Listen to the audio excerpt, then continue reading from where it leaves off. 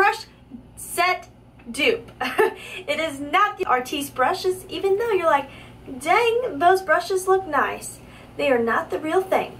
If you're not familiar with the Artis brush, they're kind of trendsetters for this toothbrush shaped brush, and they are crazy expensive because they're very high end, and the gentleman who started them actually started with MAC Cosmetics, so you know, he's kind of a big deal.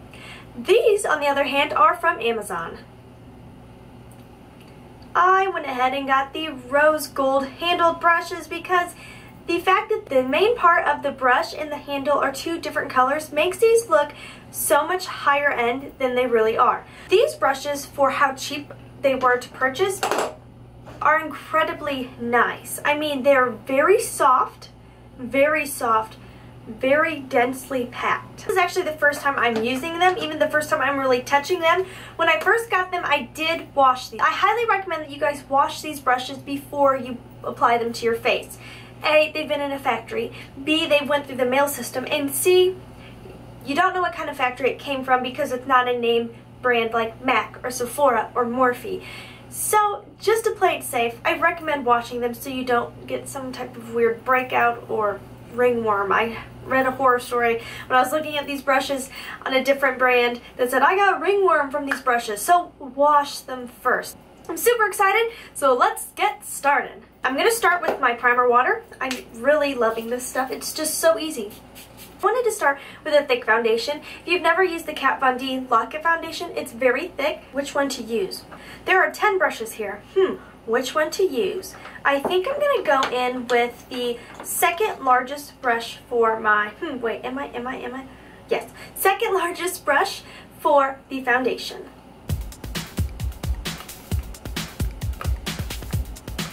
And I'm starting to run out of this. Hopefully we make it through. I do recommend, since these are plastic, unlike the actual brushes, putting a finger on the back to support it, because it does feel not flimsy, but it does feel a tiny bit fragile without putting my finger behind it to support it. Because also when I put on my makeup, like I don't mess around. The idea behind them is the fact that regular makeup brushes are really almost intended for use on other people. This one is actually angled towards your face. You're not out here trying to hold it. And even for the size of this brush, it's really easy to get into areas. It's nice for coming around the jawline. I'm gonna zoom in so you can see that I have like no brush marks on my face, which is almost unheard of.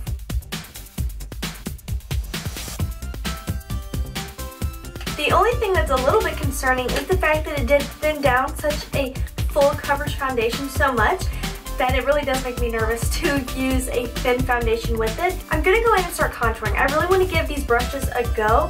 I'm going to try to use all of them. Younique Concealer. I actually really like doing this. I like it because it's in a wand and it's really affordable. It's NYX Hello in great quality. The next brush down, this is the third largest size. And I'm going to blend that out, and I'm going to try to keep it kind of angled. I think these will really blend it out and thin it out to where it's a much prettier and a much lighter coverage. And now I'm going to go in and just carve out my contour a little bit more. So I'm going to use the fourth largest size and my Cocoa Contour Palette, a little bit warm already. So I'm going to cool down where I want to carve out my contour. This is also, I think, going to be a really nice size for that. So I'm just going to dip it in the powder. This will be my first powder experience with this brush. But try to keep a light hold and a light amount of pressure so that you can blend out. This side's a little bit less dramatic, so I need to make them match. I'm feeling very chiseled right now. The smallest thin one that's almost like a slice. See how small that is? I'm gonna use that medium cocoa again, and now I'm gonna try to contour my nose. Oh my gosh, that is so easy to get a really nice, straight, defined line. Blend it a little bit with this. I'm gonna totally switch up the shape of my nose here. I want to make it a little bit more squared. I don't like a super harsh nose contour. I don't know, it just like freaks me out. I'm like, oh, that's not what I look like. And now I want to try my concealer because I realized I forgot to put on concealer. Tarte. Fifth largest size. These don't have names. I think this will work really well. I'm using my Younique Concealer. It's a very thick concealer and very pigmented, and it's very light, so it looks really nice and brightening. So I'm going to dot it under my eye a bit just to thin it out. And then this is a really great size for getting under the eye. And I always put it on my eyelids because my eyelids are kind of patchy. This concealer goes such a long way. It's insane. I'm going to go in and just get that away from my mouth just a little bit. And dot a little bit on my chin, on my nose, and on my forehead. My forehead got a lot darker than I had wanted, so this will lighten it up. Just lighten it up just a little bit. I look like a skeleton right now, but no worries. I'm not even scared. I'm gonna go back in with that one I contoured with earlier and just blend it a little bit. So it's a softer transition since I kind of forgot to put my concealer on in the right order. So far, kind of loving these brushes. I'm going to set with my Tarte Smooth Operator. I'm going to use the largest brush size, pounce it onto my skin instead of rubbing so I don't totally get rid of that contour. To now bronze or not bronze. I think I will bronze just a little tiny bit with my Younique Bronzer. I'm going to pat this brush. It's so dense, a little rounded, where the Artis brushes are totally flat. And I see I'm losing a couple hairs, or there's just a couple long hairs here. So I'm kind of nervous because I don't want to like swirl this in there because then I'll be like, whoa! Oh, that's pretty nice. Blending, blending, blending. It's not too shabby. Not too shabby at all. I must say, my skin feels really nice. None of this feels too cakey. It really just blends it into your skin and it really thins it out to where I have quite a bit of makeup on, but I'm like, I feel natural. I don't feel cakey. So really nice color here, not too bright or bold. That picked up quite a bit of product. This is pigmented blush, so I'm a little scared. Wish me good luck. So I'm gonna start back here. I get the most pigment there and then gently blend it out. Dang, I'm like super impressed with this. Putting some concealer on the back of my hand and working it into this brush I did my concealer with, and I'm just going to kind of carve this out just a little bit. Keeping track of what brushes I've used for what is probably the trickiest part. Going back in with just a little tiny bit of that Tarte powder and setting that there. A little bit more defined. I'm really nervous about doing eyes because these brushes are really different from anything I've used before. Freaking out. I just put on my Too Faced Shadow Insurance, and here's a little trick. I actually went up over my brows because I'm planning to do a powder brow. Oh my goodness. I'm going to go in with my Moodstruck Addiction Palette 1. I'm going to pick up the skin tone to set my entire eye area. Put like no pressure at all. Grips around your eyeball, which sounds so weird, but it just grips around the eye, your actual eyeball. It's like, how do I get an outline? I don't like this. Go in with the other one, which is very similar. This one I was just using has a flat end. This one is rounded here. I try to get into my crease a little bit more. This is nice for getting into the crease until you get right here, and then it's really strange and hard to fit in there. I don't recommend these for eyeshadow. Let me zoom in so you can see the fallout. Do you see how much fallout I have? Oh my god. It's kind of nice for smoking out the lash line, but I would say the smaller one would work better because look at how far it came out. Oh my god, this is not going well. Like, this is causing me stress right now. Used a mixture of chipper and forthright, the two matte browns in this palette to actually do my eyes.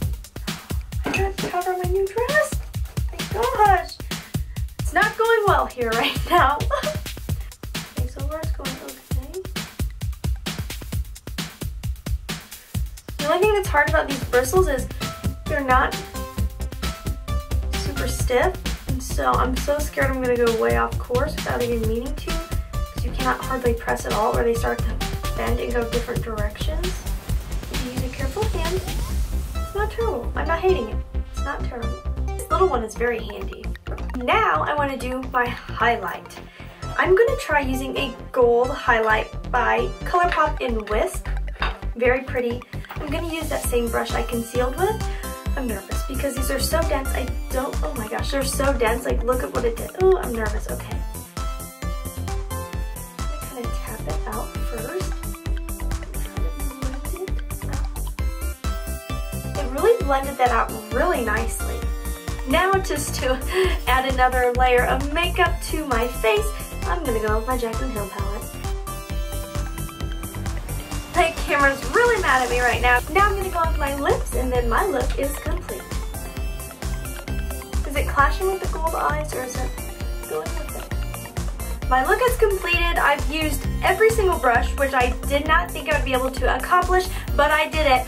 Woo! The crowd roars. I have on like 90 layers of makeup. I really enjoyed these brushes. There were a few negative moments in my use of these brushes, but overall I love them. All of the large toothbrush shaped brushes are great. The large one was actually really nice for powder. I think you could do a really great all over powder foundation. It worked nicely for setting powder. I think a regular brush is a little bit better for setting powder, but for liquid foundation, awesome. For concealer, awesome. For contouring, awesome. For bronzing, I think a regular brush is better for bronzing.